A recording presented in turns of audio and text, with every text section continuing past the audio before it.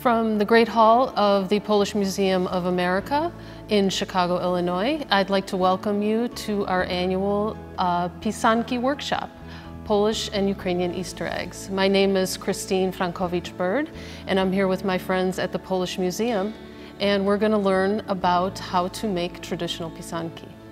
So there are a couple of different techniques that are prevalent in the diaspora that have come over from the Ukraine and from Poland, and those techniques can vary, and some are very traditional, some are a little bit more modern, but the idea is the same. Pisanki is a wax resist technique. It's also referred to as a batik style.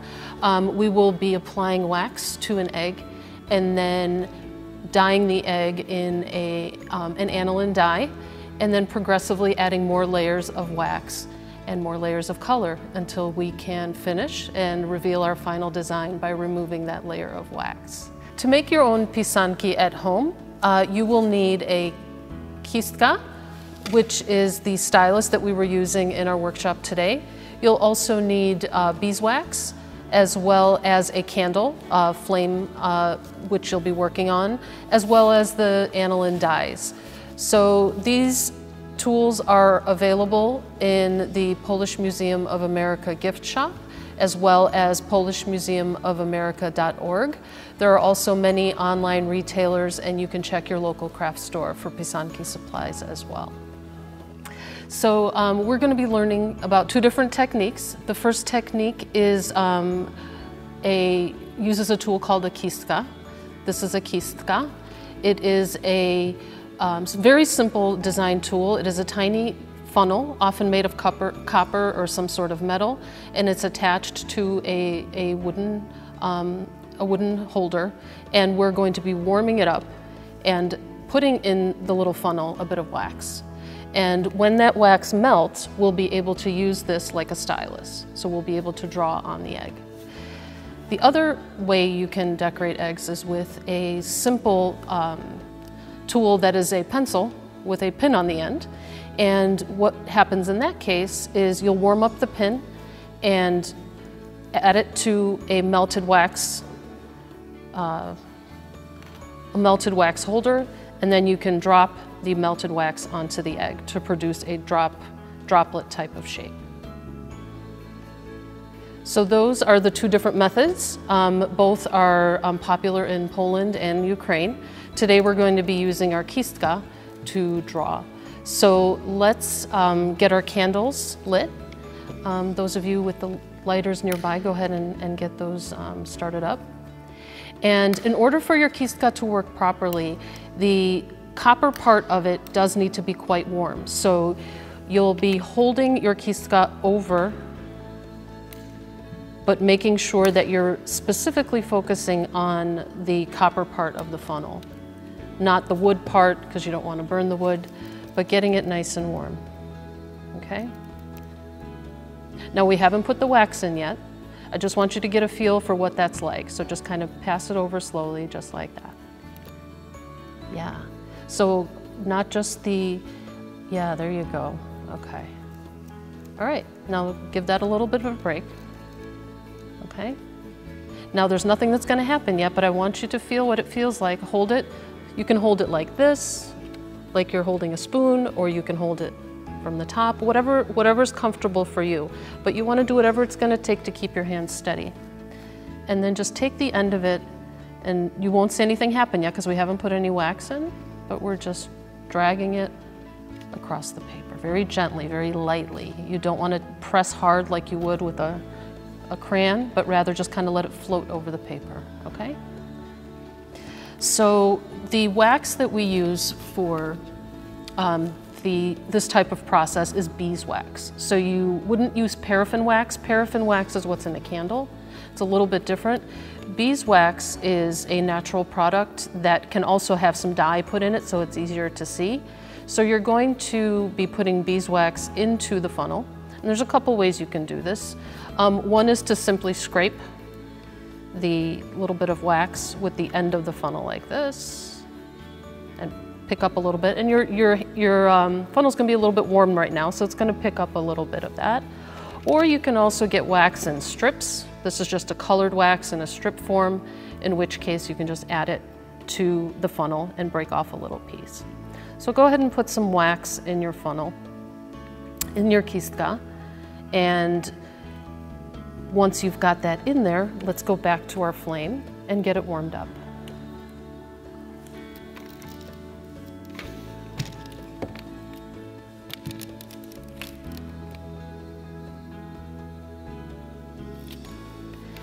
Once you think you've got it good and warm, go ahead and start practicing on the paper. You need some help, Natalka? You good? That looks great. That's perfect. You don't need a lot, just a little bit is fine. And if your kistka gets cooled off, the wax will stop flowing, so make sure you keep it nice and warm.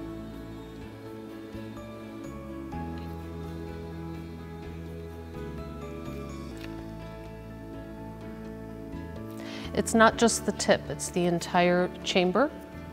If you're having trouble getting the wax to come out, pass your kistka over the flame from front to back like this. And be patient, slow.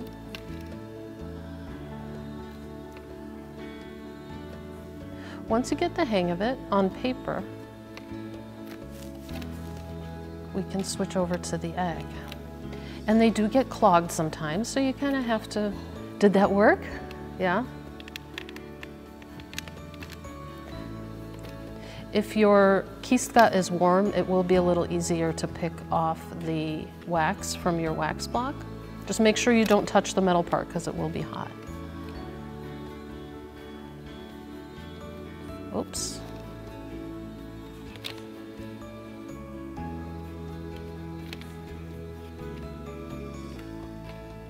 I think mine is stuck. How's it going? Awesome.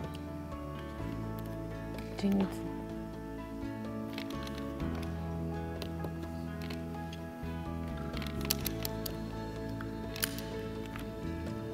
Thank you, Artur.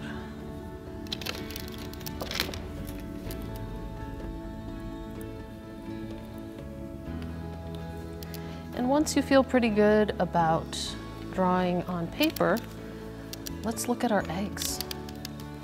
So these are hard-boiled eggs. We're going to be working in aniline dyes, though these are not food-safe dyes, but you can certainly use food-safe dyes at home, and in which case you can eat the eggs. Yeah. You all set? Yeah, your lines are looking pretty good. So I've given you 2 eggs. One has some guidelines on it. If you'd like, you can use those. We have some design examples here. But whatever you draw with your first set of lines is going to stay white. So looking at an example like this is a finished egg. See all the white lines? Those were the lines that were done first. So when we first started the egg, we did all the lines that we wanted to stay white, and we kept them in that color before we dyed in the first color. So whatever pattern you'd like to do in white, you can add to your egg. Like this, back and forth. There you go, perfect. Keep going. Okay, now try drawing. Yeah, now you got it. Nice job. But you have to keep getting it warm again. Once you draw a few little lines, then go back to your egg. Nice, very nice. If it stops coming through the little funnel, go ahead and warm it up a little bit more. There's quite a bit of wax in there. It's going to stay for a while. But it will cool off pretty quickly, so you want to keep warming it up and going back to it. Oh, look, how's it going? Is it working? Yeah. If it starts to get clumpy or not come out so well, it's probably not warm enough. So just keep warming it again and again. I always like to do 1 or 2 lines on paper before I go to my egg so I can see if it's coming too fast or too slow, and then you can continue. As always, when you're working with an open flame, especially for our younger artists, make sure you have an adult helping you with that flame, and also have fire safety in mind. So keep a fire extinguisher nearby and be ready. But if you're careful, like we're doing here, you should be okay.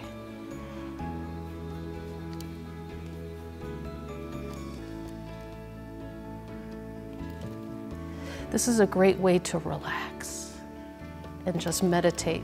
In fact, in the earlier history of making pisanki, it was done as a prayer, as a meditation. It's an exercise that's done during the Lenten season to prepare for the upcoming Easter celebration. So many of the art symbols that you see on pisanki have different representations, meaning life and peace and love and good harvest and miracles, those types of things. And the colors are symbolic as well.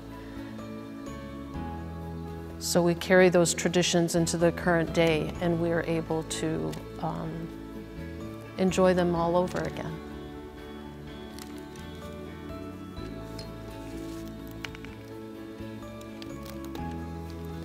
So I am almost done with one of my eggs. You keep going and take your time. But what I'm going to do is finish my white lines, and then we'll look at what happens next. So as soon as my white lines are completed, we're going to submerge the egg in the dye, and that will preserve everything we've drawn with our first lines to stay white.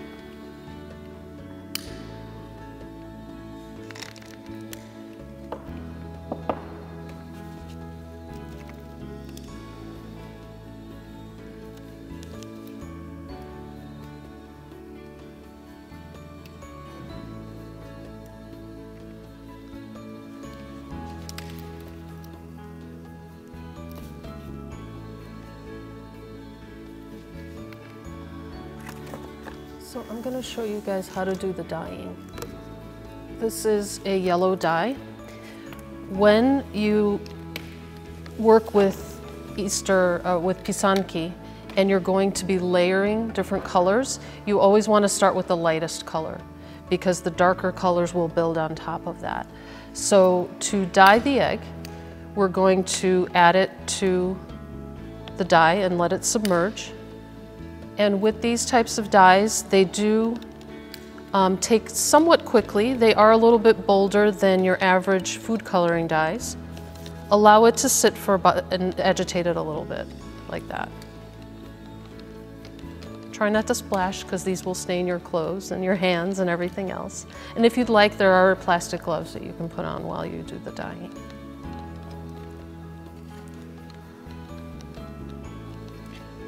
There's no hurry, you guys. I'm just moving ahead so you know the next steps.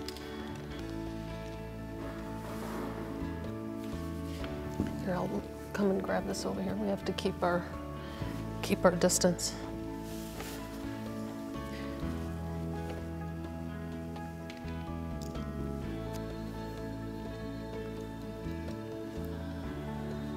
So here's an egg that I left in the dye for about 2 or 3 minutes. So it's got some nice color. All of my white lines are going to stay white. And now I'm going to add a new set of lines. And those lines will remain yellow because I'm coloring over the yellow dye on the egg.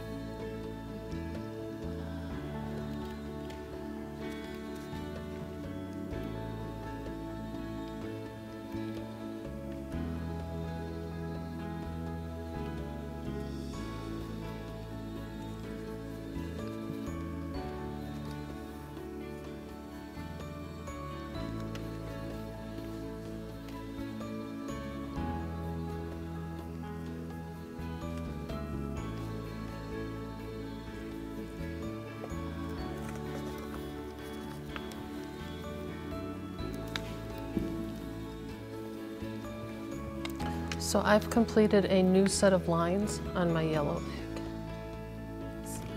It's nothing fancy, just a little rose, a little flower, and some swirlies.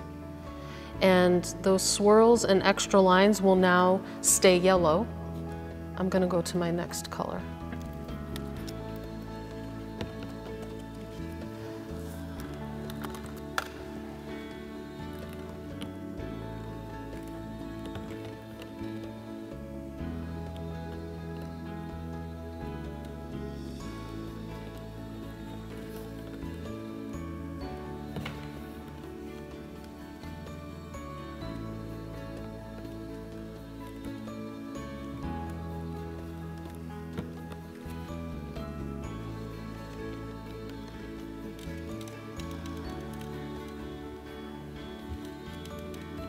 How did that turn out?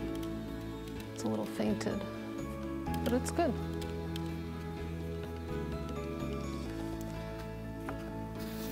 So I have left my egg in this darker dye for a little while, and you can start to see a little bit of the yellow shining through the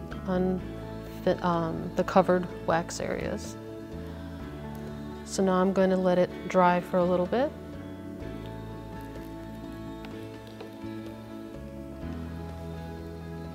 And once you draw that line, you can't really take it away again. It's kind of for good, because as soon as the wax makes contact with the shell, it sinks in. And even if you wipe it off or erase it or remove it, that wax is already penetrated, so it's okay. If you put a line where you don't want it, that's part of the beauty of working with Pisanki, is because they are handcrafted and they're very personal. And they're not perfect, but that's okay. So now with my design, I want to color in a little bit more, and whatever additional wax I put on is going to preserve the red color. So now I'm going to, with my dried egg with the red dye, I'm going to add another layer of wax. You want to see that flowing wax almost like a liquid. If it's clumping out, just make it a little bit warmer.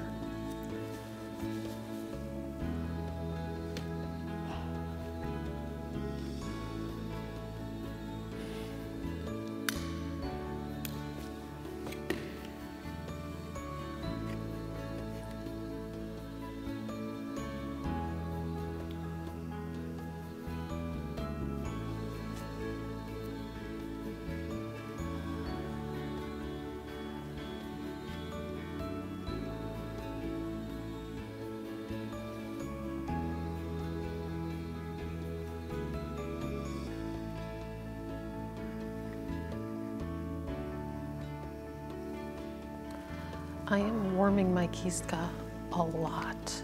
That's what I'm noticing, is that you are all doing a great job.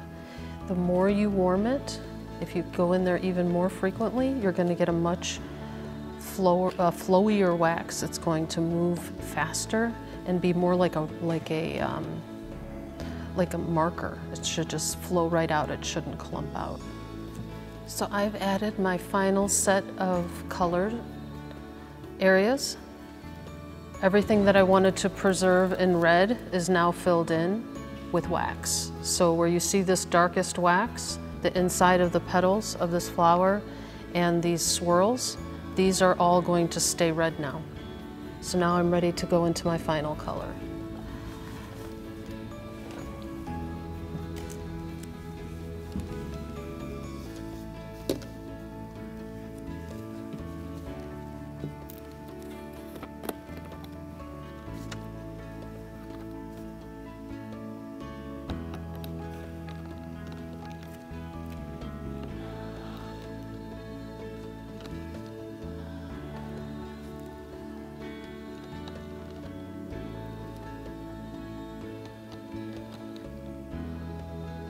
So I've got the black all on my egg now. See? You can see the colors shining through a little bit, but the real magic happens when all of the wax comes off. So I'm gonna let my egg dry, and then after it's had a chance to rest a little bit, we're going to remove the wax to reveal the finished egg.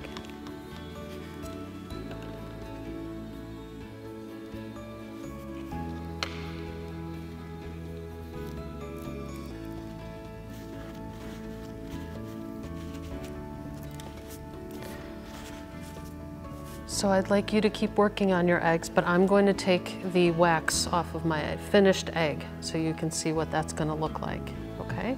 Yeah, go ahead and put your egg in the die. That looks great. So traditionally, the way wax is removed from the egg is with heat. Just like you warmed up your wax to add it, you're going to warm up your wax to remove it. These eggs are full. These are hard-boiled eggs. Some artists work with full eggs that are raw and then empty them later. Sometimes you can work with shells that are emptied ahead of time. But no matter how you prepare your shells and your eggs, when you're all finished, you want to take off the wax lines to reveal the design underneath. So you're going to hold your egg near the flame, to the side of the flame, until you start to see that the wax is liquefied. So it's going to slowly, slowly start to become liquid again. And then when it is, you give it a gentle wipe with a towel or a cloth.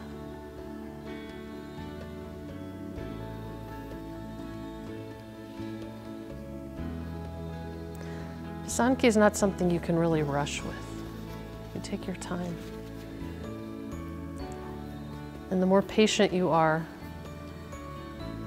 the more steady you can keep your hand, and the more exciting it is when the design reveals itself when you're done.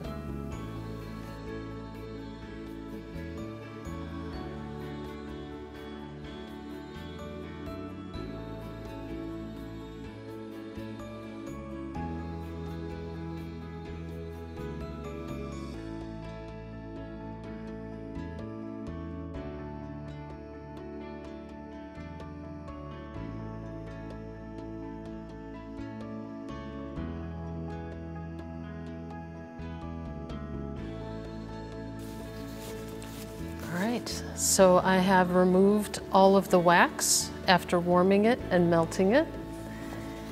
And now I can see all the colors of my egg are revealed. So I've got my original white lines, and then my yellow lines, and then the red.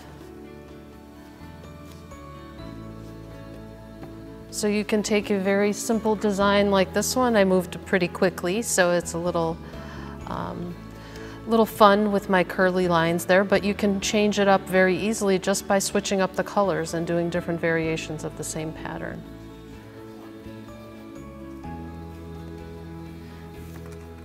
So here is that progression of the different dyes and the different stages of it. We started with the white lines, and then we dyed in green and added more lines going in different areas. After finishing the green, we dipped in blue and then did some more lines and filled in some areas as well to preserve the blue color, and then dipped in black, and after removing the wax, we can see all the different layers. So that's your finished product.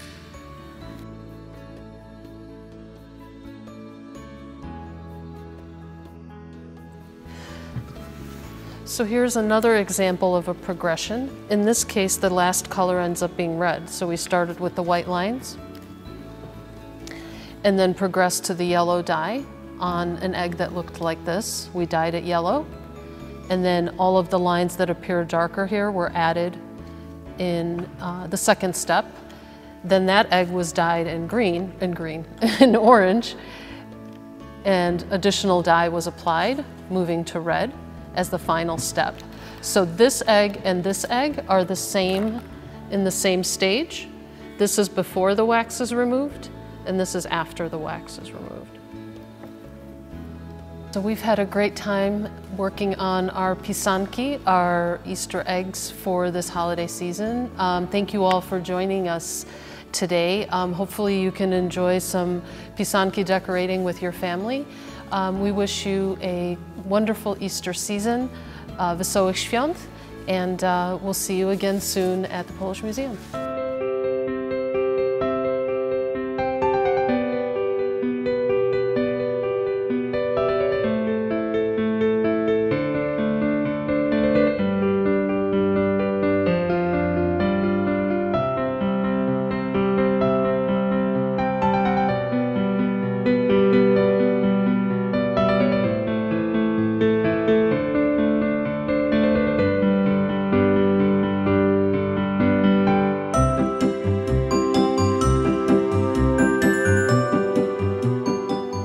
Muzeum Polskiego w Ameryce chciałabym złożyć wszystkim Państwu radosne i serdeczne życzenia zmartwychwstania Pańskiego, aby odrodziła się w nas nadzieja i pewność, że jesteśmy w odpowiednim miejscu, abyście Państwo tłumnie mogli odwiedzać Muzeum Polskie w Ameryce. Od nas wszystkich, od pracowników, wolontariuszy, Rady Dyrektorów, serdeczne ukłony. Wesołego Alleluja. On behalf of the Polish Museum of America, I'd like to extend the warmest holiday Easter wishes to our friends and supporters. May the season bring you joy, peace, and most of all, may we remember all our loved ones who have passed in the past year.